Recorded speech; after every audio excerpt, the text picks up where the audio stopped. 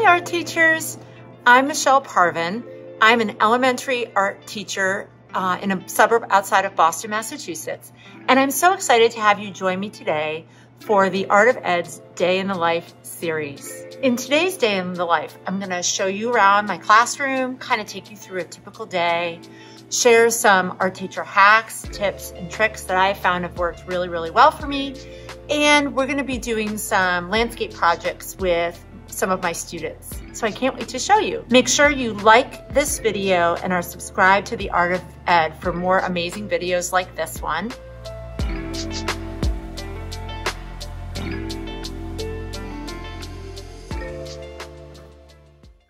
Okay, so it's about 5:45. It's still dark outside here in Massachusetts.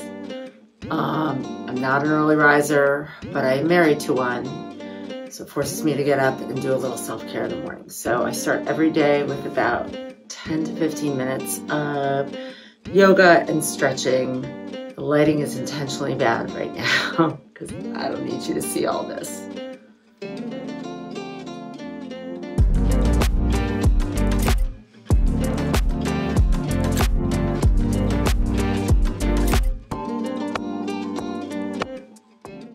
So I just finished my mindfulness moment. I'm just making my breakfast. I kind of eat the same thing every day, tea and toast. I don't drink coffee.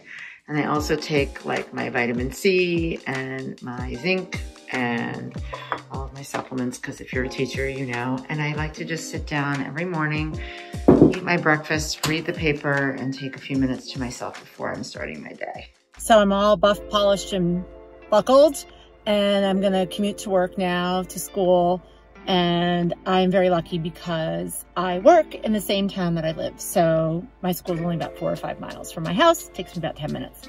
Let's go. Okay, so I just got in. My lunch is away. I've hung up my coat, and the first thing I do right when I get here is I prep the space, and then I'll start prepping my materials. So gotta take down all these chairs, get all the bins out, so I'm gonna do that now. Okay, so here's an overview of my classroom. So you come in, I have 2 sinks, all the storage. I know that I'm ridiculously blessed with a really big space. So this is kind of just a very basic setup in the morning with the bins. All my tables are color coded. And then over here, I have whatever day it is with the class codes. And then I have handy helpers every week. So we alternate which table is the handy helper. I don't do jobs in my classroom. It's too much for me to handle. So I just have this hanging on the board, and there's a sheet for every color table, and I just swap it out every week. So after the physical space is set up, I start working on getting my supplies ready for the day. One thing that I do with my teaching is I scaffold my projects, either connecting them by genre, material, and so on. So you'll notice the masterpiece wall right behind me is covered in landscapes, which means all of my kiddos, K through 4, are gonna be working on some sort of landscape. I find that it really helps me kind of embrace what I'm working on with the kids, and then it allows me to see year over year developing those skills in a vertical fashion. The scaffolding teaching doesn't always pertain to genre. Sometimes all my kids will be working on printing projects or collage projects. So in terms of materials and being efficient with my time, I find that that works really well, especially because I have no transition time from class to class. To help me stay organized, I have these bins for each grade level, and inside each teaching bin are the materials that I'm working on with that grade. If we're using any coloring type of materials, you'll notice everything is lined up here like soldiers right on the shelves. And again, these bins are color coded by table group. That way the students are always selecting from the same containers. I find that that works really, really well. It's not like, wait, I can't find the pink marker that I was using last time. So everything is stored right here. So all of my work in progress is kept in these cabinets. The first one has the work that we're currently working on, and you can see it's organized by day of the week. So I can just pull out all of my folders for my classes that day. And the folders are color coded by grade level. This cabinet has all of our finished work. So I hang on to work for the whole year. I find that with art shows and displays, it's really good to have them, and then we make a huge deal of it at the end of the year. The kids make portfolios and whatnot. So this is also all divided up by grade level and specific teacher class. Okay, so this here behind me is my early finisher station, and I kind of have all different activities for the kids to engage in if they finish a project early. Let me just show you. So here I have some free draw fortunes for the kids, which are kind of like story starters. These are some masterpiece postcards for inspiration. They can copy, there's information. I've been saving these from School Arts Magazine for a very long time, all the gallery cards. I have some coloring sheets, particularly for my younger kids. These are probably the most popular. You can see it's kind of a mess. These are the how to draw books, and I have them categorized: people, vehicles, cartoons, etc. And then the color code on the side matches the code on the book so that the kids know where to put them. And then on the bottom are art history books and some games and puzzles. So this is my very meager but effective early finisher station. So in here is my storage closet. It's only neat right now because I just got a shipment. Usually kind of a hot mess express in here, but I needed to conduct sort of Jenga-like efficiency to fit everything in. So after the room is set up, I just plant myself here at my desk for all of maybe 7 minutes. I rarely sit down at my desk, but I have my laptop here, I check my emails, I go through my planning book, just to see what's going on for the day. I use Elon paper planner. I've used a paper planner for a really long time. I just don't have the bandwidth to have to like open up an online calendar. I just like to jot quickly down, erase things as I see fit, and it works really well for me. So I'm just gonna do a little business here at my desk and get ready for the kids to come in. Okay, water break. I don't know about you friends, but I do not drink enough water during the day. I'm always dehydrated because I think part of it is that you don't really have time to go use the restroom. But like your mama told you, always drink water. So I'm gonna have a little water break now. You don't need to watch me do this. Okay, so it's around 9:15 right now, and my first class is coming in about 15 minutes. I see every class once a week for 40 minutes. And I don't have any transition time in between. So they kind of go boom, boom, boom. Each day I tend to have at least one prep and one planning period. A couple days a week I have a second planning period, so that's really nice. But right now I'm gonna go straight through until lunchtime. So can't wait to show you what we're working on. Good morning, amazing artists. Good morning, Your Highness. How's everyone today? Good. Great. You may have noticed that the masterpiece wall has changed. Everyone say, ooh. Ooh. Ah. First things first, we need to do our mantra.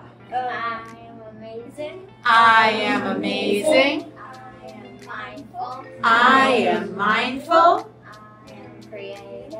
I am creative. I am strong. I am strong. Can hear you. I am an artist. I am an artist. Breathe in and out. Okay, so we are tearing our paper strips to turn into our mountains. Yep, so just keep maneuvering that way. That's great. Yeah, that looks great. Let's tear those. Okay, so after we tear our mountains, we trace our mountains. So here's the setup for the tonal landscapes. These are just like chip and dip containers. And the kids are gonna be learning tints and shades. So you'll see that, there's a color in the center. We've got black, we've got white, and then they'll learn all about tints and shades for the tonal landscape. And then depending on which color table you're sitting at, that's gonna be the color of your landscape. It's just much easier to organize that way. So there's the setup. There's the messy mats, and stay tuned. Yep, so you're making your tints by adding white. Nice, that's a good one. Very nice. Nice, careful painting. Okay, so it's now 11:30. I just finished my last class of the morning and I get a half hour for lunch, 11:30 to 12. And y'all know how lonely it could be being the only art teacher in your building. So this other specialist and I, music teacher, PE teacher, and library sciences teacher, we eat lunch together almost every day. It's a great way for us to kind of connect. And we have our own little specialist cohort. So I'm gonna go do that now, eat my lunch, and I'll be back in a little bit. Okay, so it's about 12:45 right now. My second graders just left. This is my second planning period of the day before I have kindergarten and first grade coming in. So I thought I'd just take a few minutes and show you samples of how that scaffolded curriculum works with landscapes.